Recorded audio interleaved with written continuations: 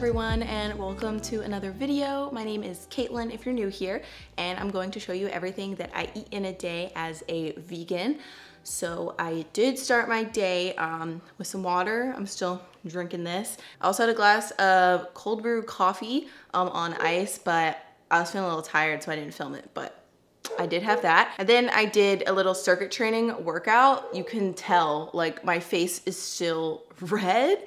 Maybe it's because I'm wearing a sweatshirt, I don't know. But the focus of this video is on food, not my sweat. So we're going to move on to breakfast now. I meal prepped some of my peanut butter and jelly overnight oats. So I already have those assembled. I just have to add a few toppings and stuff. So I'll take you to the kitchen and we'll go from there. So these are the overnight oats. I just put peanut butter in them. I didn't swirl them with the jam yet. As you can see, they're really thick and creamy and lush. And actually I did add a little bit of protein powder to these too, because I know I was going to be doing a harder workout, but the full recipe is on my blog. I will link it in the description below. So we got this, and then I don't have any chia seed jam today, so I'm actually going to be using this organic super fruit blend fruit spread that I got from Thrive Market. But I'll show you guys. Well, it's kind of hard to see, but the jam is a little thick. I mean, it's like traditional jam, and I want to be able to swirl it into my oats. So over here, I just mixed it with like the tiniest bit of water. So I'm just gonna add that now into the bowl and then swirl it around. And then last but not least, I just have some fresh blueberries in my fridge. So I'm going to add them to the bowl as well. I'll give them a little bit more of a mix too. And then we have our finished product. Very easy, took what, maybe a minute to assemble in the morning. So it's great for meal prep, busy mornings, or, you know, just if you don't feel like making breakfast, but you have time the night before to prep something. So now we can do a little taste test. Honestly, I think it tastes very similar to PB&J because the oats add that like carbiness, nuttiness that you'd normally get from using bread. It's quick, it's easy, it's pretty customizable too. You could add cinnamon, cacao nibs, nuts or seeds. Make it work for you.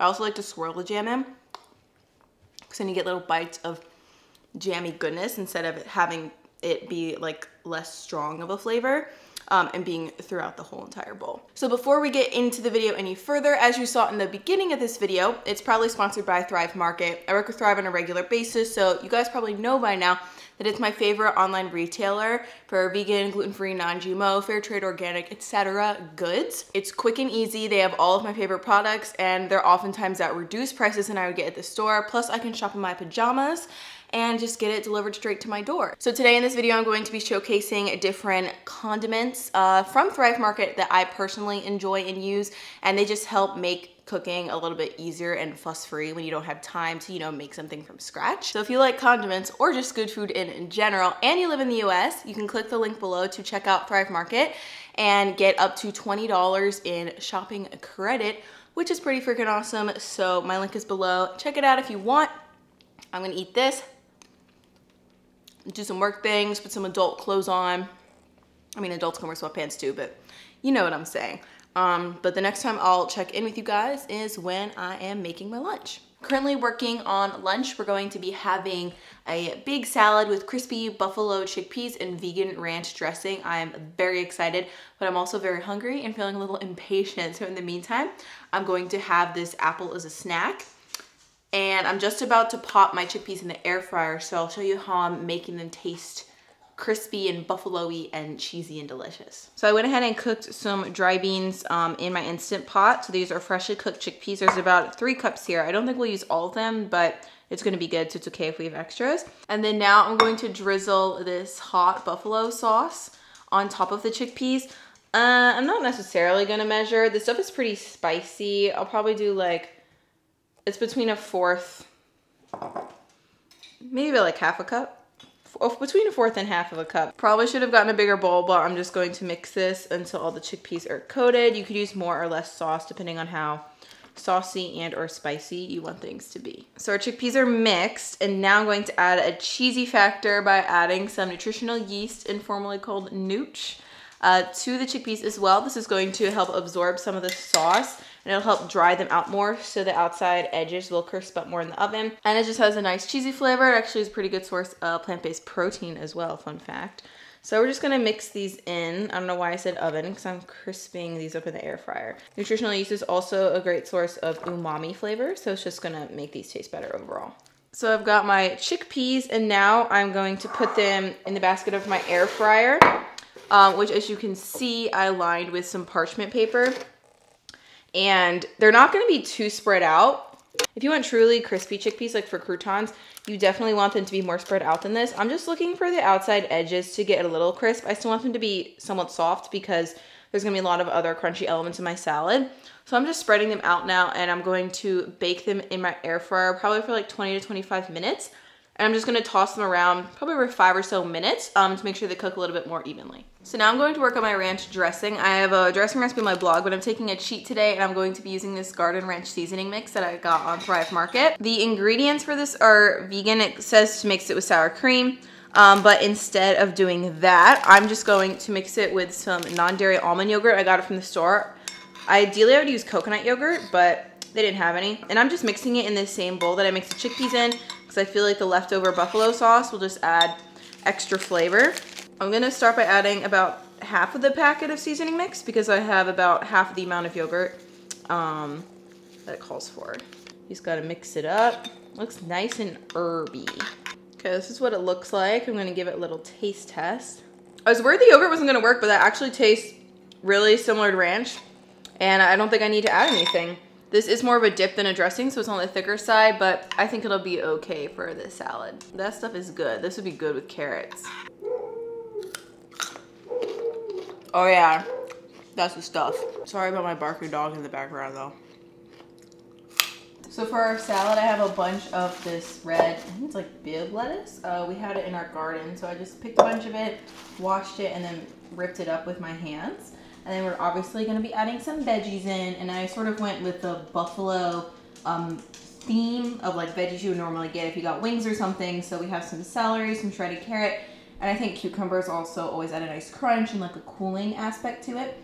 So I'm going to toss this in my ranch dressing, which is right there. And then I'm going to add in the veggies, and that'll be done for our salad, and we'll just top it with chickpeas. So the chickpeas came out pretty good. As you can see, they're not crispy, like fried crispy, but they're still like a baked, steamy. There's still a baked coating around the edges, which is what I was going for. I didn't want anything overly crunchy. As you can also see, they're very steamy, so I'm just gonna let them cool off a little bit before I add them to the salad, which I went ahead and divided into bowls for Dylan and myself. All right, I got my chickpea salad, and I just want to take a moment to show you guys my sourdough. I think this is the 3rd loaf that I've made, and I'm slowly getting better every time. So just like everyone in quarantine, I decided to make sourdough. No, it's not gluten-free, and it tastes really freaking delicious. So this is my lunch. I'm going to dig in. So for dinner, I'm going to make us some Vietnamese rice paper rolls, or like spring roll inspired bowls. We love spring rolls, but they're a lot of effort, and I make them faster than Dylan, and by the time Dylan's made like one, I feel like I've eaten all of mine. What? You know that's true. I eat more though. Yeah, you eat more, so then I'm just sitting there like, and then I just end up making all his rolls for him. That happens to all food though. Okay, fair point. So instead of using the rice paper rolls, we're just going to be using these pad thai white rice noodles that I got on Thrive Market. It's definitely like a fusion dish. So we're going to have some cooked veggies here. I have some red bell pepper, carrot, and shiitake mushrooms just for a little bit more umami. And then I'm going to keep some of my veggies raw. So I'm going to chop up some cabbage, definitely not traditional, but it adds a nice crunch and color. We have some cucumber, and then for our herbs, we have some cilantro, some mint that I picked from the garden.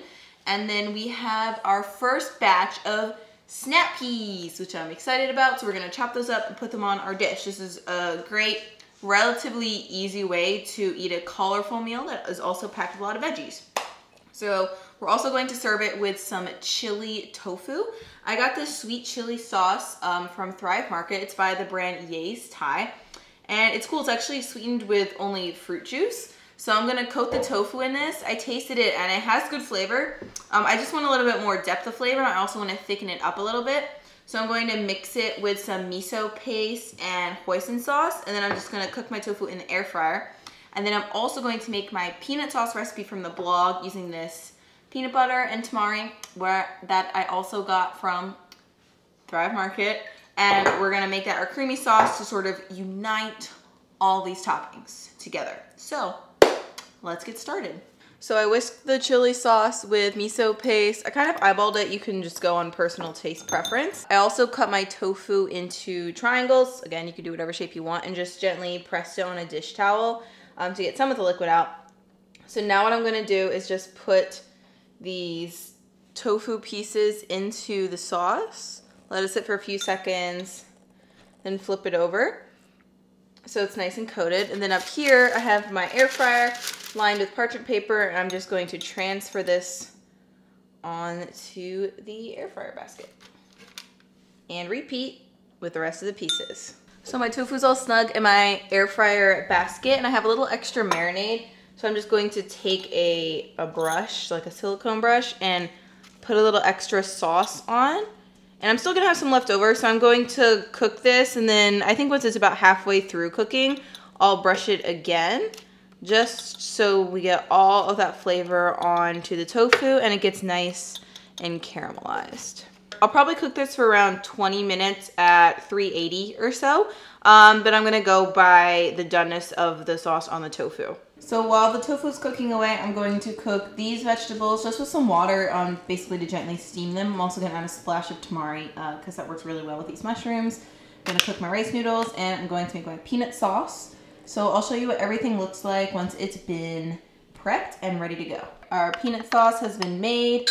Rice noodles are cooked. I tossed them with the cooked veggies, and now I'm gonna toss them in the peanut sauce before I top it with our cucumber, snap peas, herbs, and our tofu. Let me make it brighter, which came out looking real good. I'm excited for this. This is my finished bowl. We got Dylan's finished bowl. You can't see all the stuff that's in it, but I think we can all agree that the tofu looks nice and amazing and glistening. And yep, we're gonna dig into these, and we're also going to watch Just Mercy on our TV. Woohoo! Okay, bye. Oh, you want me to get you? Huh? Sure. This is gonna be delicious. We finished dinner and we're having dessert. We're gonna have a combination of all of these things. So we got our peanut butter, chocolate, bananas, and some dates. So we finished the movie, and if you guys haven't seen Just Mercy yet, I would really, really recommend it. Dylan and I both thought it was a really good movie. The acting is incredible, and it's just really important message to listen to as well. I think it's free to watch on a few streaming services right now, but even if it's not free, it's worth it to rent or buy. So yeah, I would definitely recommend it. I'm pretty tired. We're gonna do the dishes and go to bed. So that's it for this video. Thank you guys for watching. Be sure to check out Thrive Market if you haven't already to get all of your favorite pantry staples. And that's it for me. I hope you guys are well and taking care of yourselves, and hope you're having an awesome day, and I look forward to seeing you in the next video. Bye.